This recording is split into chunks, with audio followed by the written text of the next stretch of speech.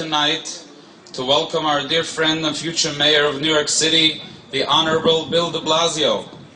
Bill DeBlasio has a proven record of sensitivity to the Jewish community and has shown a deep understanding of our unique values and concerns throughout his years in public office. Bill DeBlasio proved himself when he served in the City Council and represented Borough Park for 8 years. His door was always open for our community.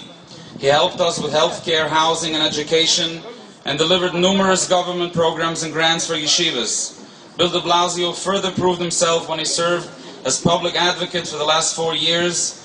He was the first one in politics to come to our defense on the issue of Metzitzah, and he's the only candidate that recommitted himself now to guarantee that we as Orthodox Jews can practice the mitzvah of bris milah without compromise. We have no doubt that Bill DeBlasio will continue to prove himself loyal to our community and City Hall. He's an honest man, a true and trusted friend, and will make a great mayor.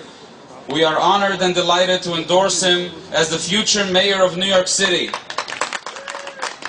In 2 days from today, this Tuesday, September 10th, our communities in Williamsburg and Borough Park, that together we form a powerful block vote of 10,000 votes strong, will all go out and vote for Bill DeBlasio for the next mayor of New York City. We know it's a very busy time, right in the middle of the high holidays, but if Bill DeBlasio made his time to come to us 48 hours before the election, we all must make time to go out and vote for him.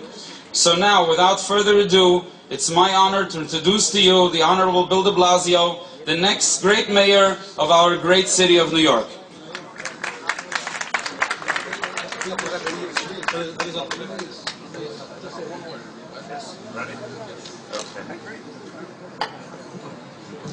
Good evening, everyone.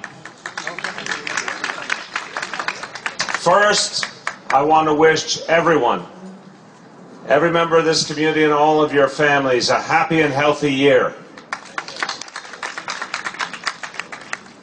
I want to start at the beginning thanking the Rebbe for his extraordinary leadership. It is such an honor to be here today, to know he's just addressed this community and his leadership makes this community strong. We thank the Rebbe for all he does. I want to thank my friend, Rabbi Moshe Indig, for his leadership.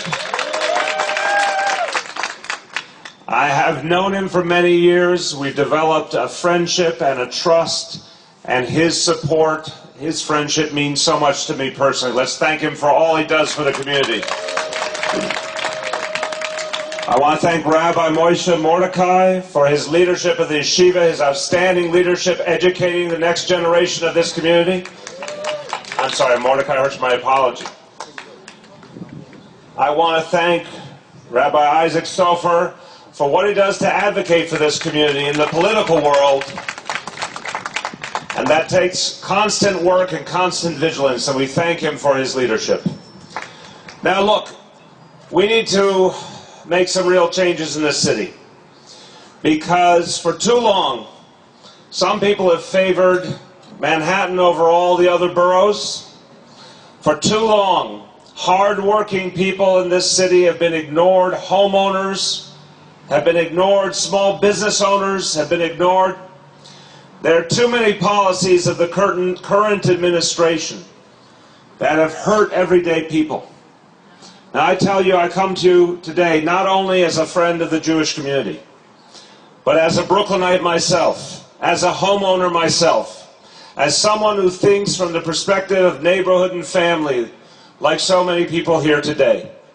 And it's time for a leader in City Hall who knows this community, appreciates what this community does for New York City every day, and wants to offer a helping hand and an open door to the Jewish community so we can all move forward together.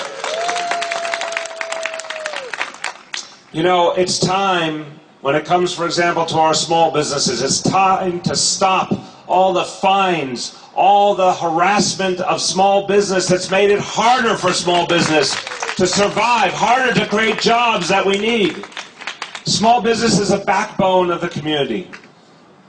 But under Mayor Bloomberg, it's often been treated like the enemy, and that's unacceptable. It's time to embrace our small businesses. It's time to support hardworking homeowners.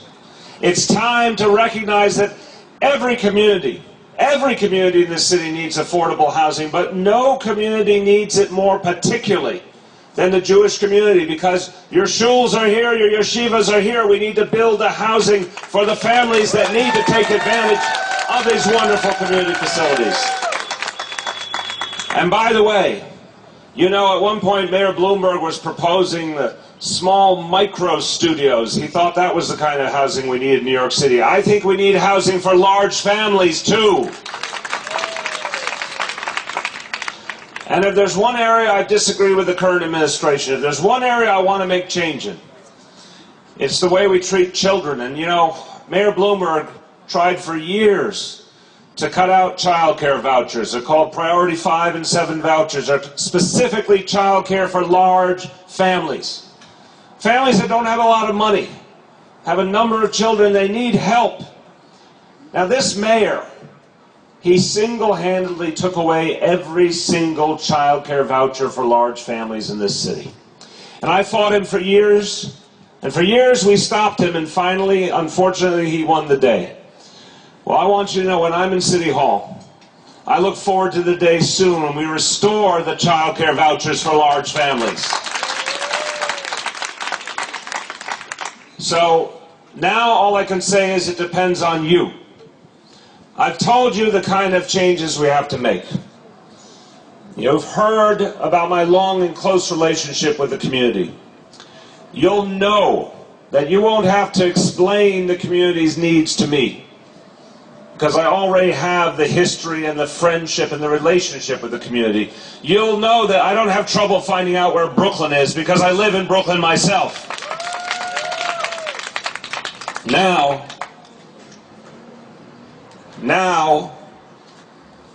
what we need to do is get everyone out to vote on Tuesday. I need your help, but I want to ask you to vote for another reason, for the empowerment of this community. Because it's so important that this community show its real, vital importance to New York City by representing its strength at the voting booth. You know, people make assumptions, but one thing is a fact. When you come out and vote, you show the full strength of the community.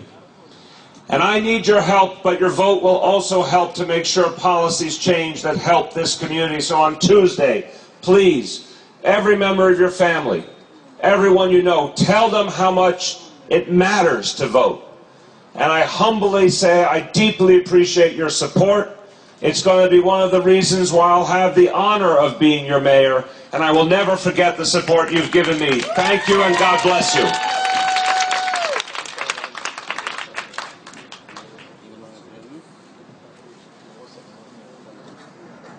Just 1 second. In front of the mayor, he told me to announce to our community that he is the only mayor candidate that promised Metzitzah what Bloomberg did. He will right away take away. He will sit down with our rabbis, with the Aronim. He will not have his meeting with the lawyers. His meeting will be with the rabbis. And right away it will be eliminated. He is the mayor for New York City. Thank you.